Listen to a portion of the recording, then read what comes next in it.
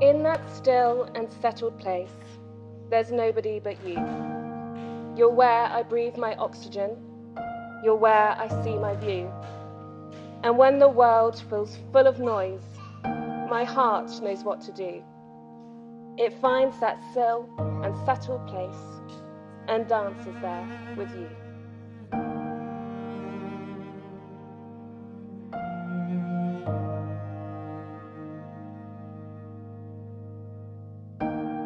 I wonder what comes to mind if I say the word heaven. What do you think? What's the picture in your imagination? Maybe you've got something in your mind that's about clouds and angels and a man with a long white beard. Or a wedding. Two people poised to make promises to each other to love, to have and to hold through everything, for better, for worse, for richer, for poorer, in sickness and in health. Those are my pictures of heaven. An act of love.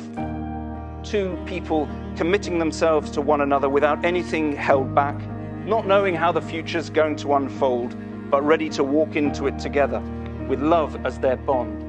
That sounds like heaven to me.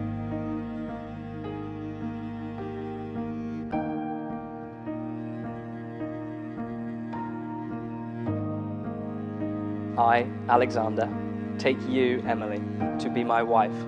I, Emily, take you, Alexander, to be my husband. To have and to hold from this day forward. For better, for worse, for richer, for poorer. In sickness and in health. To love and to cherish. Till death us do part. According to God's holy law. In the presence of God, I make this vow.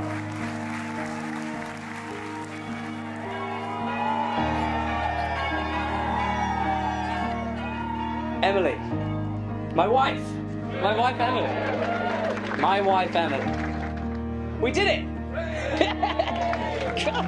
We did it. And it feels amazing, and of course you get quite reflective in the build up to times like this, and I was thinking back to July 2015 when we first met at Sunset and Vine, where you were the office runner and I was the researcher, and I don't need to tell you guys, that's a pretty heady combo. Practical, creative.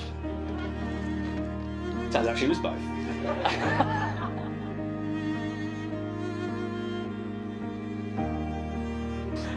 Emily actually took the induction that I went on, my first day.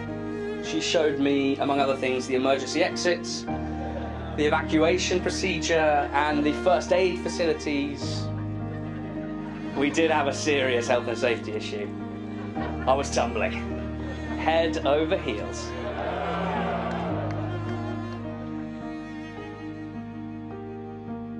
That was the first time that I experienced this gorgeous, like eviscerating but somehow shy smile that still makes my knees go wobbly, and no more so than today.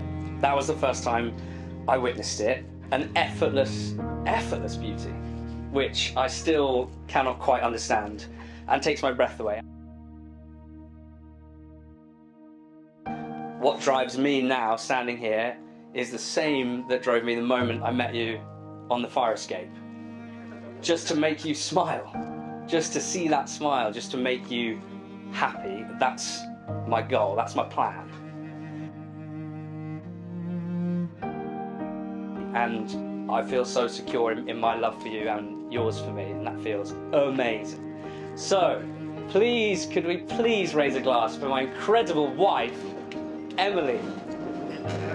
To Emily.